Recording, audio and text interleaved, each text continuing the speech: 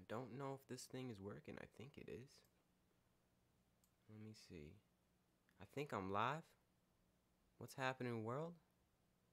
I'm gonna try a little something different. I figured Easter morning is probably the best time to try this thing out. What better day than to, preach the good word? This is just gonna be a kind of podcast. I just don't really have a guest. This is just kind of like a thing that I'm gonna be doing by myself. I'm gonna start doing live streams. You know what I mean? I want to start connecting with y'all. I want to start showing some authenticity. I want to start being real. I want to start just expanding my horizons when it comes to this whole YouTube thing and connecting with the spiritual community. And I know I'm speaking, and I don't think I have any viewers right now, but it's okay. I'll talk to myself. I like hearing the sound of my own voice. It's cool. But the whole topic I wanted to touch upon on this thing is in the spirit of Easter, the theme of the resurrection of Jesus Christ, the man himself, and what that means in a 2021 world. So at least what that means to me. I hope the mic's coming through okay. I didn't really check the audio on this. We'll see afterwards, but I'm just going to roll with it. I'm just going to talk to myself. These are just going to be ramblings of my own inner thoughts. And if you want to join along, if you want to listen to what's going on in Gary's head, that's cool. If not, then I'm still be here just talking to myself. Nothing wrong with that, right? We all talk to ourselves. But yeah, excuse the apple. I kind of want to keep my blood sugar going while I do this. I like apples. Apples are my favorite fruit. So, getting right into it.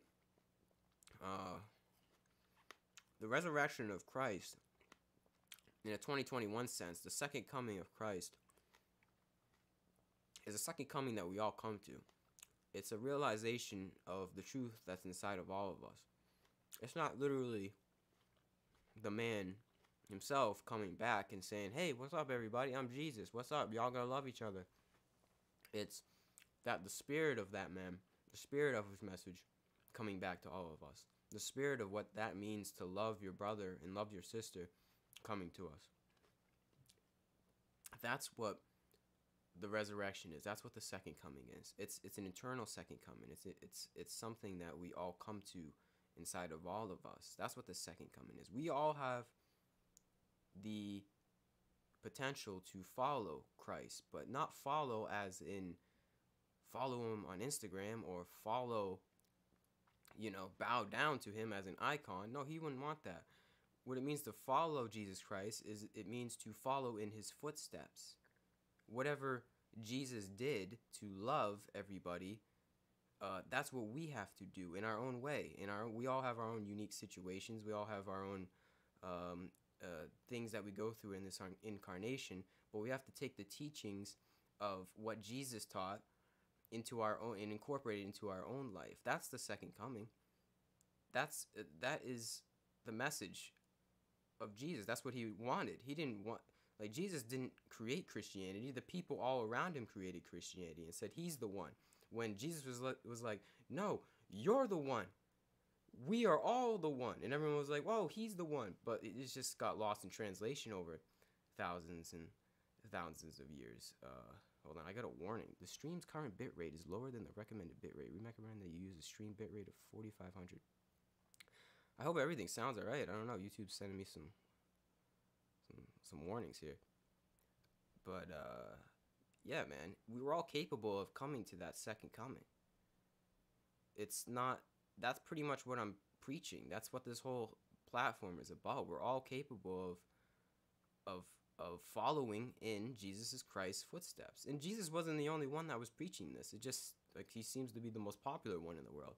There's plenty of ascended masters in the world that are preaching the message of selflessness, of love, man. It's that simple. It's not even complicated. Why do we complicate this thing? It's just be selfless.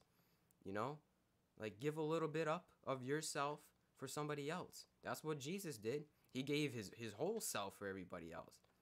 He died for all of us. That's the whole story behind it. Is that he sacrificed himself and his message so that he can spread it to the world. That's what the meaning behind Christianity is. Um, and we are all capable of doing that. We don't have to nail ourselves to a cross, but metaphorically, we do that in how we act, in all of our actions. We take sacrifice to make somebody else's life a little bit better. You know, it's a symbol. The cross is a symbol. Jesus is a symbol. But the problem is we get lost in those symbols. It's craziness. It's we like, what are we doing? We don't want to get like, the symbol is supposed to translate into you, into your heart, and then from there you act. It's nuts, man. It's nuts. Like we're so far disconnected from what Jesus actually taught. Like we see him as an icon. When I'm pretty sure, I don't know. I think he said, like, no idols. That's what the whole thing's about. You don't idolize anything but God and yourself and love. Not him. Like, he is king, but his message is king more so. And that's what he would argue as well. It's not him necessarily. No one, don't bow down to the icon of him, the image of him, which the image of him isn't even actually the image of Jesus. It's actually one of the Pope's sons, if anyone's interested in that. I forget, it's like one of the Pope sons. He had a huge ego, and he thought his son was the personification of Jesus Christ. So the popular image of the white guy with long hair, supposedly, I don't know if this is a conspiracy or not, supposedly is that's the image that we have of Jesus. But, like, let's be honest, man. You really think Jesus Christ looked like a white guy from the middle of Massachusetts? Nah, man. This was in the Middle East. Like, he didn't look like that. Like, the popular image of Jesus that we see in statues everywhere, that wasn't him. Like, come on, man. Not that it matters. Not that the image matters, like I said. But on a side note, that's not even his image. Like, come on, bro. And everyone just like, oh, we all just get lost in, like, doing what we're told and, like, believing that that's the truth. And it's like, come on, man. You gotta think. Like, think critically. Like, there's a difference between reading the teachings of Christ and just taking it at face value and, going to church every Sunday and just doing what you're told because you fear going to hell, and then actually internalizing those teachings and incorporating them into your life, your the present moment, so that you can live in heaven on earth. Heaven isn't something after you die. Maybe it is. Hell isn't something after you die. Maybe it is. I don't know. Nobody knows. But what I do know is heaven and hell is right now. It's all right now. It's not something that is like, oh, I better do this. I better not do that, or else I'm a bad person. I don't want to sin because I'll go to hell. And it's just like creates this like culture of fear. Like, no, man. It's right here, right now. Heaven and hell is a mindset. And that's what Jesus was talking about. The kingdom of heaven is within, bro. That's the message. We all are capable of coming to that realization of knowing that heaven is a mindset, it's a frequency that we are able to reside on constantly. And it's easier said than done, obviously. The world's crazy. We live in a very, very, a world of a lot of distractions. We live in a world that will not tell you that. You don't wake up in the morning and know that the kingdom of heaven is within. If you do, then bravo to you. It's a tough thing to reside on all times. But just knowing that it's there, knowing that the kingdom is in our hearts at all times, that's all you need, man. That's really all you need. Because, like, it's always something that you can go back on. It's always something that no matter how bad or how shitty your life gets, or you think it gets, there's always that peace and that stillness that lies within. That's the kingdom of heaven. It's knowing that no matter what happens to you, no matter what, physical, emotional pain, sometimes it sucks, but no matter what happens, the kingdom of heaven is within. And that's why we have to meditate or do whatever practice you do to, explore our creativity. I don't know, whatever you do yoga, tai chi, however you cultivate that is up to you. But it's all up to us to cultivate that kingdom of heaven within. And then once we cultivate that kingdom of heaven within, we create the kingdom of heaven without. We create it for each other in this world, and we create heaven on earth. That's the message. It's simple. We overcomplicate it over 2,000 years. Like somehow the message has been convoluted into a message that has been translated into a means of controlling population, a means of fear. Don't do this, you're gonna go to hell. Like, come on, man. That's not love. Christ is all about love. The church, it seems to be, is not about love. It's about control. At least that's what it's morphed into. It's about controlling population. When that's so far disconnected from Christ. They use it's such an evil thing. They use the image of Christ, an ascended master, maybe the ascended master, as a source of control, to put fear into the population. And especially in the past, like nowadays, it's not so much. People are like, all right, dude, like, you know, they're catching on to the BS. But in the past, man, the Catholic Church controlled the world. It was the Catholic Church and then the kings. You know what I'm saying? It's still going on today, but it seems to be total opposite. Total opposite of the teachings, of the true teachings, of the word, of the man himself. It's craziness, man. I mean, I found it's capable. I think we're all capable. If I'm capable, I'm just some regular dude. Like, I'm not anything special. I'm just some dude. I don't got anything. You know what I mean? I don't. I just meditate, do yoga, maybe some psychedelics here and there. You know what I'm saying? Maybe smoke a little bit of weed. But we're all capable of finding that, whatever way, whatever the thing that you do. We're all capable of finding that kingdom of heaven. And that, once you find it, it's salvation. You've saved yourself, man. Knowing that there's a greater purpose for being here, knowing that there is a purpose for your being, knowing that there's a purpose for all of reality, all of your existence. What more do you want, man? That's what we're lacking. We all seem to be searching for purpose in our life, whether it's through, we search for purpose on the outside world. We search it through the material world. We search it through validation, Instagram likes, other people, money, material possessions. We just want people to like us. We search for purpose in others, in other things. Like, nah, man, you're never going to find purpose in any of that. Like, real purpose. You're never going to find out what the purpose is for your existence in any of that. That's not the truth. You find that inside, and that purpose is unspeakable. Even though I'm speaking about it right now, that purpose that you cultivate within yourself is something that is just, it's like an alignment. It's something that, it's a frequency that you align yourself to. And from there, you realize why we're here, what it means to be a human being, how you serve. Because that's another big thing about purpose. When you come to like that realization inside of yourself, is you realize that we're all just servants. We're all here to serve the greater purpose. We're all here to be instruments to the greater purpose, the process of this universe and the world.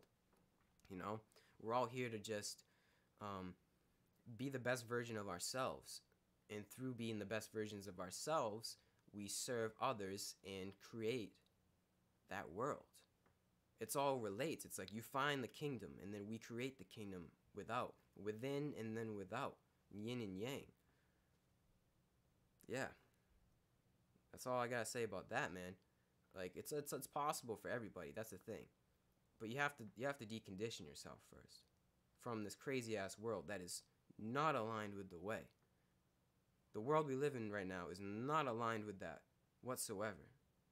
I mean, it is. Some people are aligned with that, but we got a long way to go. But we're all capable of doing it, and it's funny because it's just like it's easy. It's simple. I wouldn't say it's easy. It's simple. It's a simple like flick of the switch in your head to kind of like, oh shit, like my life means something. I have some kind of purpose here. I have my life is a journey. It's a simple realization that you can come to.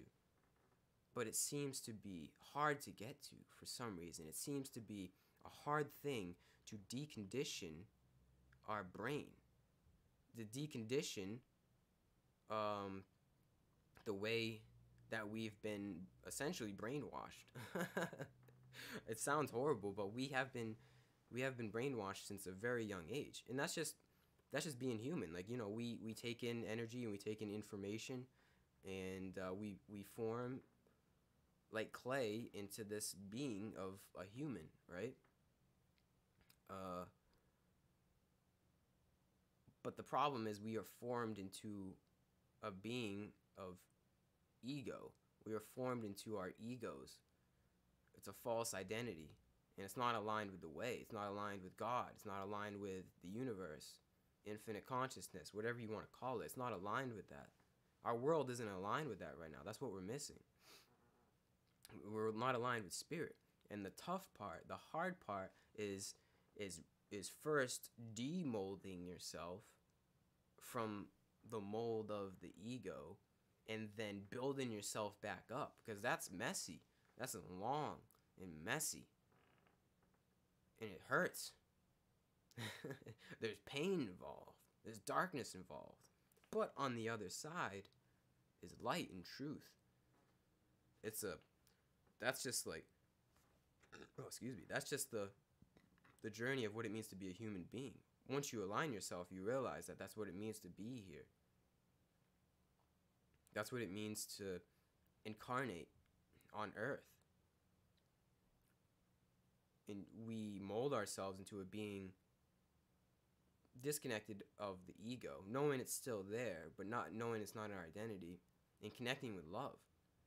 Love is our true identity.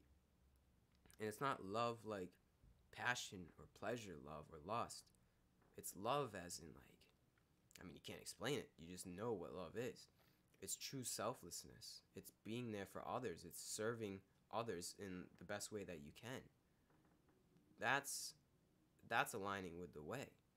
And we all do that in our own way. You just have to find it first. But once you find it, that's the first step. That's like I said, you have to find it first, and then you act, and then you walk the path. And from there, life just becomes a journey, because you realize that there's a greater purpose than just gaining material goods or trying to impress others. Like, there's a way greater purpose for what's going on here. But I also think that somehow, like, I go back and forth between, like, all right, if there's a greater purpose, and, like, damn, I gotta get my shit together. But then I also think it's important to not take life so seriously either.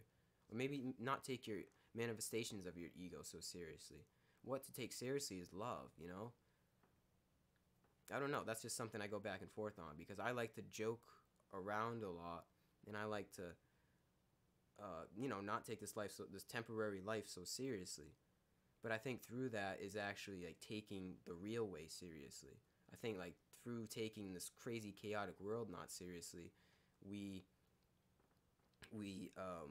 align with the way to take that seriously. I don't know. I'm just ranting. I'm just rambling. That's just the way I see it, I guess. Oh man. Yeah, I'm glad that I can come on here and do this and just speak to a camera. It's a very cathartic thing to do, and yeah, I'm glad if for anyone that's here. I don't know if there's really anybody here. I'm just talking to myself. I seem like a crazy person, but yeah, I thank anybody that is here watching, or that will watch in the future. It's kind of weird. I usually have somebody to bounce ideas off of, but just kind of rambling to a camera. It's a unique experience. It's kind of like a therapy. It's like therapeutic, you know? Because like we all have thoughts in our head, but when you actually express them in an audible form, it's like a different kind of energetic transfer. You know, it's kind of like the or certain mantras. It's like aligning yourself with the vibration. Like when you actually audibly hear it rather than internally hearing it, it seems to be like a different way to, I don't know, analyze your energy, to transmute energy, I guess. Yeah, man. But yeah, the resurrection, it's here, bro. There's no going back. We're going through some kind of awakening right now. The world is, like, I can just tell by all the people that I talk to. We're going through some kind of process of people just wanting more, like just people just figuring out more about what life is, because we're just fed up. I think everybody's just getting fed up with the struggles and the suffering of our life, and we have nowhere else to really go to. We have nowhere else to look to than within the kingdom, because if you keep trying to look without, you keep trying to look on the outside world for comfort, it's never going to happen. It's just a hamster wheel of disappointment. And somehow, some way, I'm always interested in people's catalyst to that change. But somehow, some way, there is the catalyst to change, to know, to take care of yourself, to really cultivate that within. And it's all happening right now. We're all going through that. Slowly but surely. The world is going to go through that. It might take a little bit of time, but slowly but surely, we're all going to go through that and transmit the energy of love to the whole world. And we create a totally different reality for ourselves, man. I have hope, even though the world that we live in doesn't really give us that hope, it seems. If you watch the news, or you're on social media too much, or you just get lost in the sauce a little too much, it's hard to find that hope. But like I said, that's without. That hope doesn't lie in other people's manifestations of how they see the world. Because every opinion and everything you see online is it's somebody else's idea. It's somebody's opinion. You're not going to find that from anybody else. You're not going to find that from me. You're not going to find that from any symbol. You have to use the symbols to point the way to you, to inside. You're not going to find that anywhere in the world. I'm telling you, man. You're not going to find it through pleasure. You're not going to find it through feeling good. It might even be easier to find it through pain and suffering, but you're not going to find it on the outside world. It's up to all of us. Every single one of us. That's why we're here. We're here to find that within, realize what we truly are, what it truly means to be a human being. And we resurrect the consciousness of the man Jesus and other ascended masters as well. Jesus wasn't the only one. I really believe that. I don't think Jesus was the only one to live in that spirit.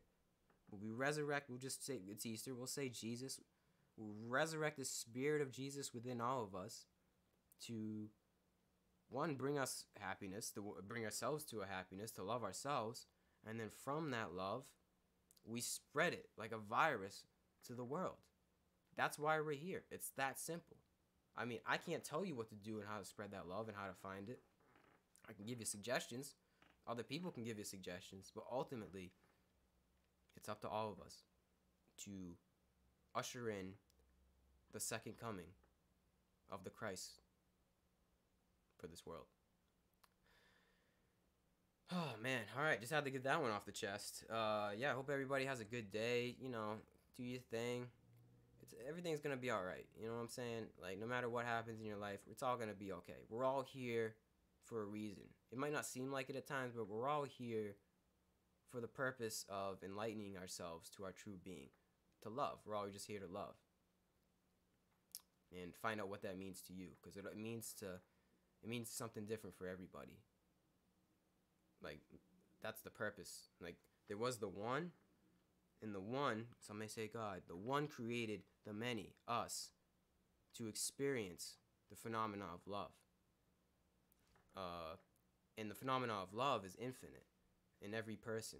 It's different for me. It's different for you. It's different for the guy down the street. The phenomena of love is continually and infinitely creating itself every day.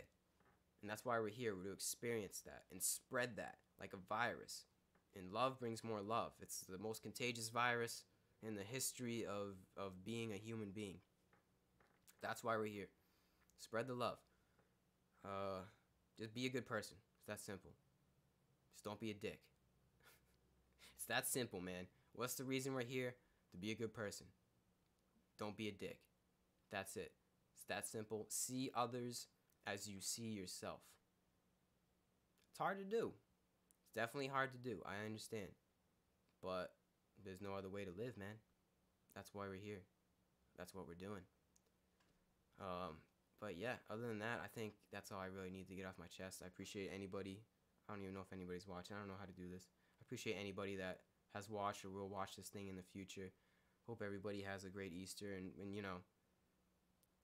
I'm not really into like the traditions of Easter or anything. I just figured what better day than to start this whole thing off than on the day of resurrection. But, it's like I said, it's all up to us to be the resurrection, to live the resurrection. We are all Christ. We're not Jesus Christ, but we all have the Christ in our hearts. And from that, we create a better world. So let's do that. Let's keep doing that. Let's keep living our life. And let's keep loving, man. Have some fun, you know? That's what it's all about. Don't enjoying it. You know, aligning yourself with this way is really makes yourself happier, brings yourself to a more peaceful state ultimately. And who doesn't want that? Who doesn't want peace? That's what we all want. We all want peace and liberation. So that's the only words of wisdom, I guess, or you know, whatever words came out of my mouth that I can give to you today. So yeah, thanks for tuning in. I hope everybody keeps tuning in. I got some good people I'm talking to in the future. But yeah, love is the way. Love is the way. Love is the only truth. That's why we're here. That's why we're here. It's to love. All right, y'all. I'm going to go finish eating this apple. I've been holding this the whole time and haven't really eaten it. Peace out.